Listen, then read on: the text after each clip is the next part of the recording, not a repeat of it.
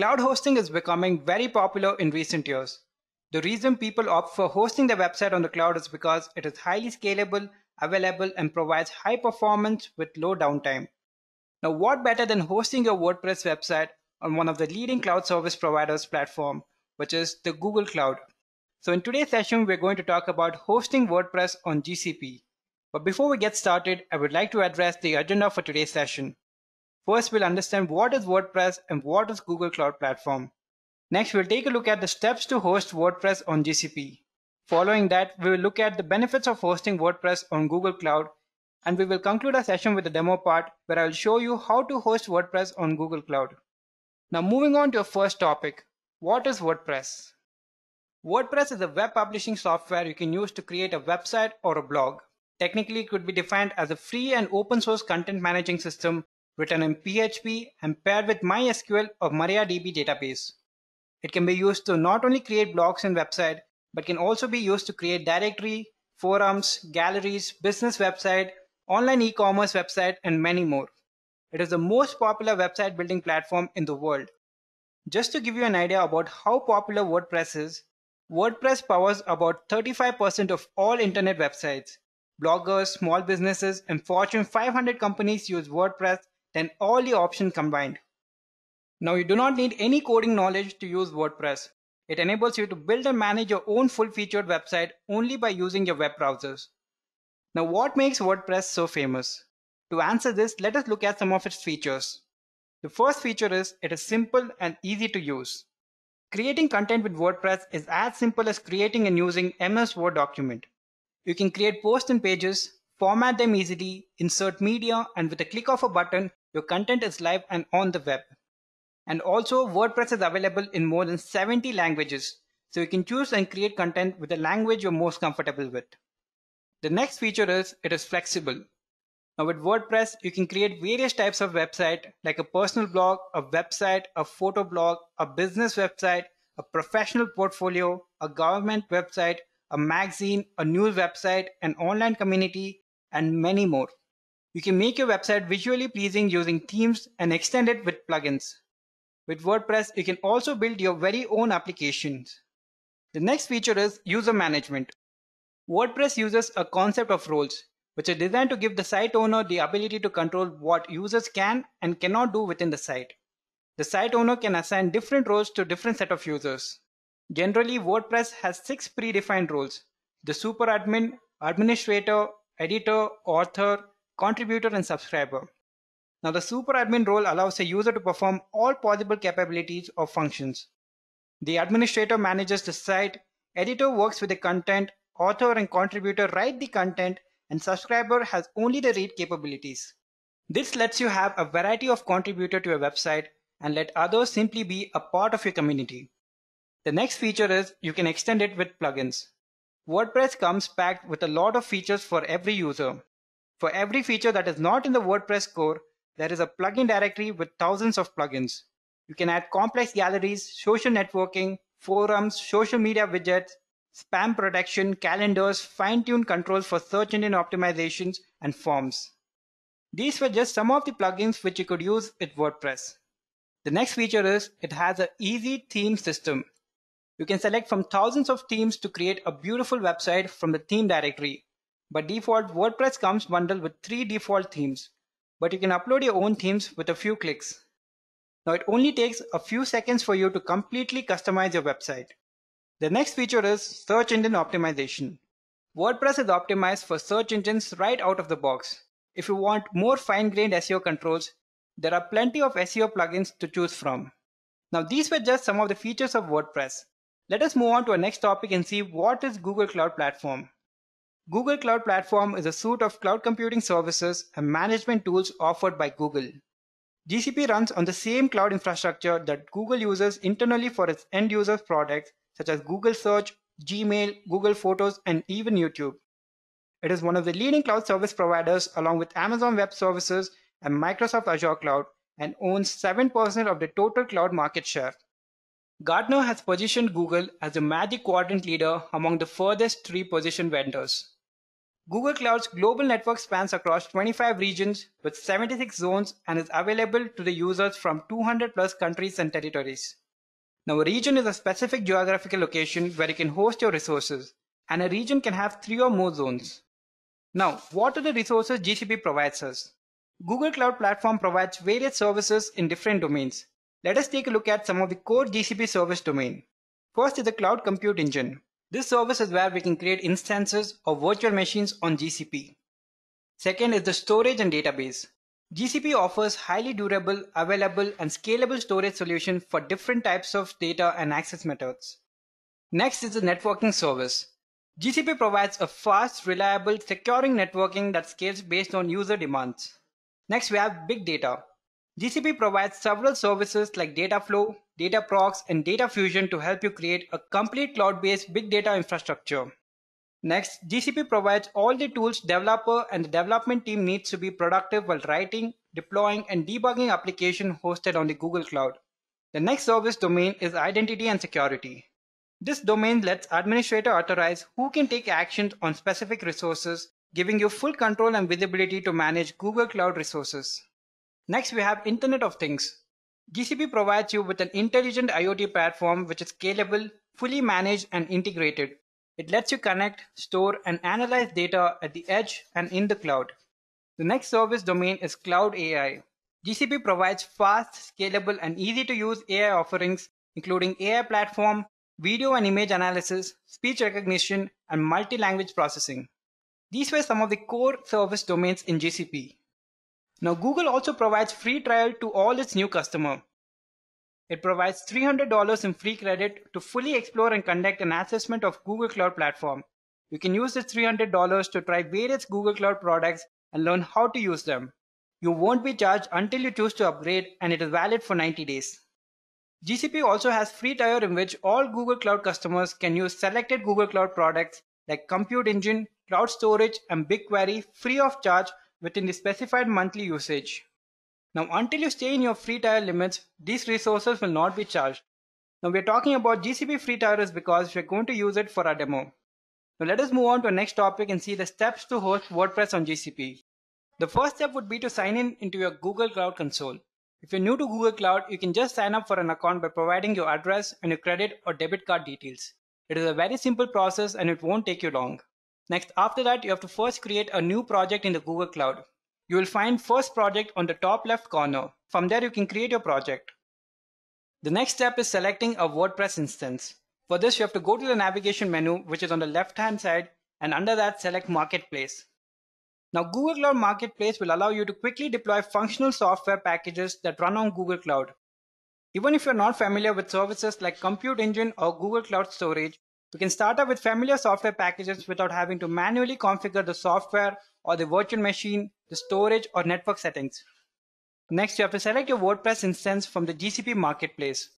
Now, there are various deployments of WordPress in GCP. I will show you in the demo part. So in today's session, we'll select WordPress certified by Bitnami because it is quite simple and straightforward to install. You will find this under Blocks and CMS column. Next, it will ask you to configure your WordPress instance. You can make changes according to your convenience.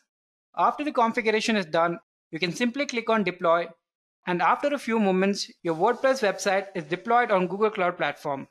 But this is not the end. Your site is only accessible via an IP address, so you'll have to map a domain to the IP address. This step is important because if somebody has to access your website, they will prefer to enter the domain name to your website rather than the IP address. You can just register for a new domain name if you do not have one and link it to your WordPress website. Next, you have to set up an SSL certificate, which stands for Secure Socket Layer. Now, this is a type of digital certificate that provides authentication for a website and enables an encrypted connection. This step is not mandatory, but it is recommended. Now, let us move on to the next topic and see some of the benefits of hosting WordPress on Google Cloud Platform. The first benefit is uptime.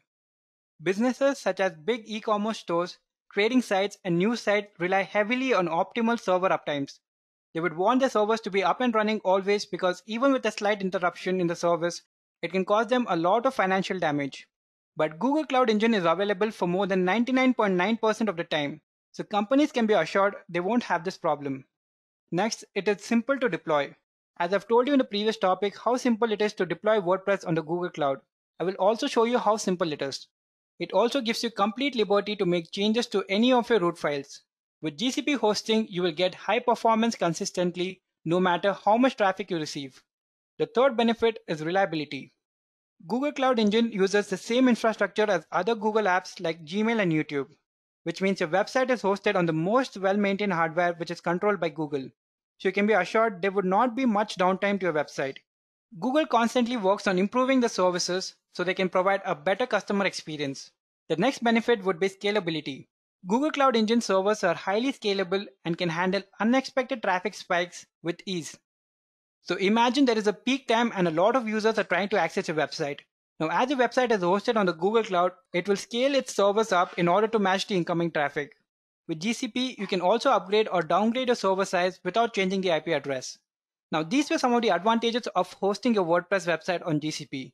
Let us move on to a demo part where we'll host our WordPress website on the Google Cloud platform.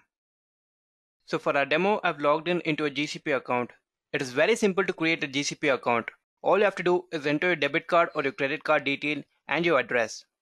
Then you might be charged maybe 1 rupee, but even that will be refunded later. Now, as you sign in into your new account, GCP will provide you $300 free credit. Now you can use this $300 to explore Google Cloud services. You won't be charged until you choose to update, and it will be valid for 90 days. So the first step is creating a new project. So we'll go to my first project over here. I will just select a new project from here. We can name a project anything. So let us name it demo. We'll just create it. Now you can see our demo project is created. Now let us move on and select our WordPress instance. So for that, we'll go to navigation menu. Now here you have something called a marketplace. Now marketplace will allow you to quickly deploy functional software packages that run on Google Cloud. So we'll go to marketplace. Here you can see there are a few WordPress instances. But in today's session, we're going to use WordPress certified by Bitnami and Automatic. But let us take a look at WordPress Google Click to deploy. So we select this. Here you can see the overview of the instance and its details, the type of virtual machine, the version, the operating system, and the packages it contains. Here when we go to pricing, you can see how much will it cost you per month. So it will cost us 2,751 rupees per month. Now let us go back and see WordPress by Bitnami. It will be under blocks and CMS. So we'll just click on this. So here is our overview of our instance, its details, and the pricing. And you can see the pricing is 1,009 rupees. It is way more cheaper and it is very simple and straightforward to deploy. It also comes with a lot of preloaded packages which are very helpful for a WordPress website. So now we will go ahead and launch it. Now we have to configure our instance. First, we have to name our deployment. So we'll just name it WordPress demo. Next, we have to select a region. So for this, if you're using a free tier account, you should select a particular region only. If you go to the GCP free tier page, we can launch a F1 micro virtual machine for free only in this region, which is Oregon, US West 1, or Iowa, US Central 1, or South Carolina, which is US East 1. So we'll go back and we'll just select US East 1. Now you can select anything from B, C, D. These are just the zones available. We'll just select this. Next, we have to select the machine type. So for this demo, I won't be needing too much of compute capacity. Now here the default is small, with one shared virtual CPU and 1.7 GB memory. But for this demo, I'll go with micro, where I get one shared virtual CPU and 0.6 GB memory. You can select your compute capacity according to your website needs. Now the micro machine type will only cost me $5.13 per month. Next, we have boot disk. The boot disk type can be either standard persistent or SSD persistent or balance persistent. So let us just go with the standard persistent disk and the boot disk size be 10 GB. We'll keep the networking at default itself. Next, we'll select both HTTP and HTTPS traffic from the internet. This basically means allowing network traffic to your website. This means anyone with the access of internet can visit your website. We'll accept the term and condition and just click on deploy now. You can go back and check how much would it cost you per month. For me, it would cost $5.13 per month. So just go ahead and deploy it. It will just take a few minutes for Google to deploy your WordPress website. During the process, software scripts is run, WordPress is configured, the username and password for your WordPress account is generated. Now you can see our WordPress website is successfully deployed. Now let us log into a WordPress website. We'll just click on admin URL. Our username is user. We'll just copy the password from here and we'll log in. And now we are in our WordPress website. Now let us just post something. Go to post, add new. We'll just type WordPress on GCP and we'll publish it. Now let us view our website. Here, WordPress on GCP. Now going back to our Google Cloud Platform, you will see the IP address which we used to log in will keep changing every time I restart my virtual machine. Now we have to make that static. So for that, we'll just go to navigation menu and we'll select VPC network, and from here we'll go to external IP addresses. Now the type here is ephemeral. We'll make it static. We'll just name it and we'll just reserve this. Now the IP address will be static and it won't change every time I restart my virtual machine. So this was today's demo. But after this, you still have to link a domain name to a static IP address and also set up a SSL certificate. Now a SSL certificate is a bit of code on your web server that provides security for online communication. And with this, we have come to the end of today's session. I hope it was helpful. Happy learning.